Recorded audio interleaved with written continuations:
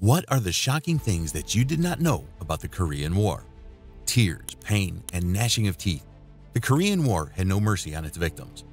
What started as a conflict in 1950 soon escalated into a full-blown war, tearing apart the once unified Korean people and destroying many people's lives.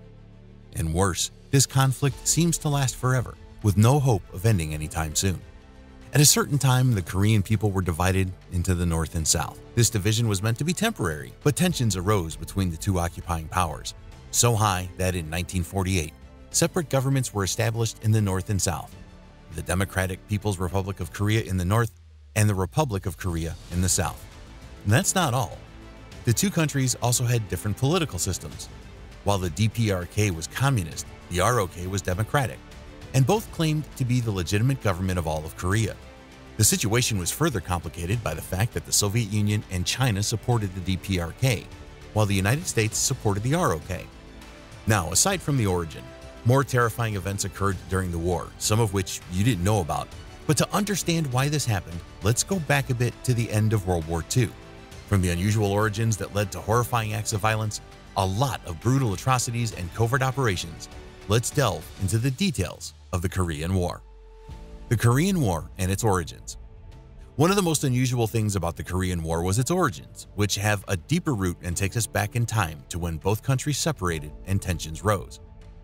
At the time, Japan occupied Korea, which had annexed the country in 1910. When Japan surrendered in 1945, Korea was divided into two zones of occupation, the North, controlled by the Soviet Union, and the South, owned by the United States. Tensions continued escalating, and an unexpected disaster broke out on June 25, 1950. The North Korean forces launched a surprise attack across the 38th parallel, the line that divided the two Koreas. Military successes by North Korea marked the early months of the war, and by the end of August 1950, the invasion caught the South Koreans and their American allies off guard, and the North Koreans quickly took control of Seoul, the capital of South Korea, almost on the verge of conquering the entire country. However, the tides of the war soon turned. In September 1950, the United States and its allies landed at Incheon, a port city on the west coast of Korea. The landing also took the North Koreans by surprise, and United Nations forces quickly pushed the North Koreans back across the 38th parallel. The Korean War quickly became a brutal and bloody conflict, with both sides committing acts of violence. The horrifying massacre of civilians in the village of No-gun-ri. In late July 1950, hundreds of South Korean refugees had gathered in the village, trying to escape the advancing North Korean army. However, when the United States troops arrived, they mistook the refugees for North Korean soldiers and opened fire. Over the next 3 days, the United States soldiers fired on the refugees with machine guns, killing an estimated 250 of them. The North Koreans were also responsible for their fair share of atrocities. In 1950, they launched a campaign of terror against suspected political opponents, killing thousands of people in the process. They also engaged in brutal acts of torture and executions, and even resorted to using chemical weapons against South Korean civilians.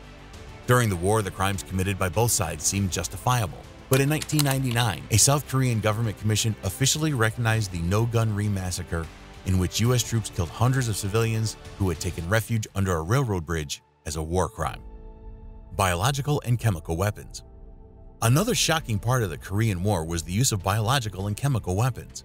In the early 1950s, the North Korean military began experimenting with various biological agents, including plague, anthrax, and cholera. They even launched a covert operation to spread these diseases throughout South Korea, using everything from contaminated clothing to infected insects. It's estimated that tens of thousands of people may have been killed or sickened as a result. The United States, in turn, used napalm, a flammable gel that sticks to the skin and causes severe burns, against North Korean troops and civilians. The use of biological weapons was not the only covert operation that took place during the Korean War. In fact, both sides engaged in a wide range of covert activities. One particularly interesting example of this was the U.S. military's use of brainwashing techniques on North Korean prisoners of war.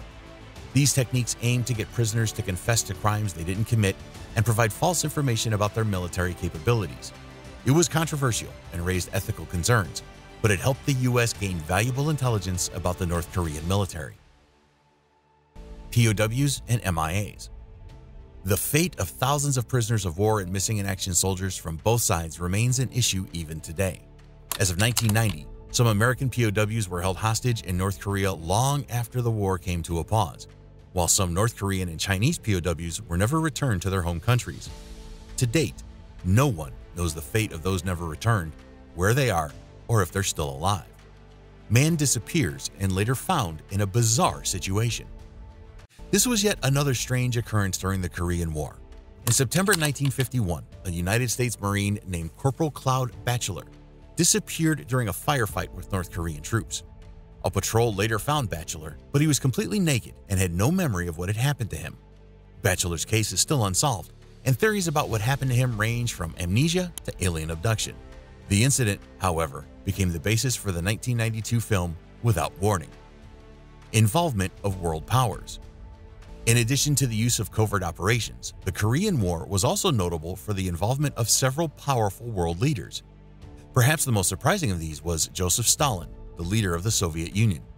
Despite not being directly involved in the conflict, Stalin provided significant military and logistical support to North Korea, helping to ensure that the war would drag on for several years. Other world leaders who played a role in the conflict included U.S. President Harry Truman and Chinese Premier Zhou Enlai. Soviet and Chinese involvement. During the war, North Korea also sought the support of the Soviet Union and China. However, it was only in the 1990s that the extent of their involvement was fully revealed. The Soviet archives, declassified after the fall of the Soviet Union, showed that Soviet pilots flew combat missions for North Korea, while Chinese troops also participated in large numbers. Mass destruction. As with any war, the conflict led to the displacement and suffering of millions of people. However, the Korean War was notably worse in this regard. The fighting destroyed countless homes and infrastructure, leaving many homeless and lacking basic necessities. In addition, both sides engaged in a deliberate campaign of targeting civilians to end their lives, leading to widespread death and suffering. Impact on international community. The Korean War also had a significant impact on the international community.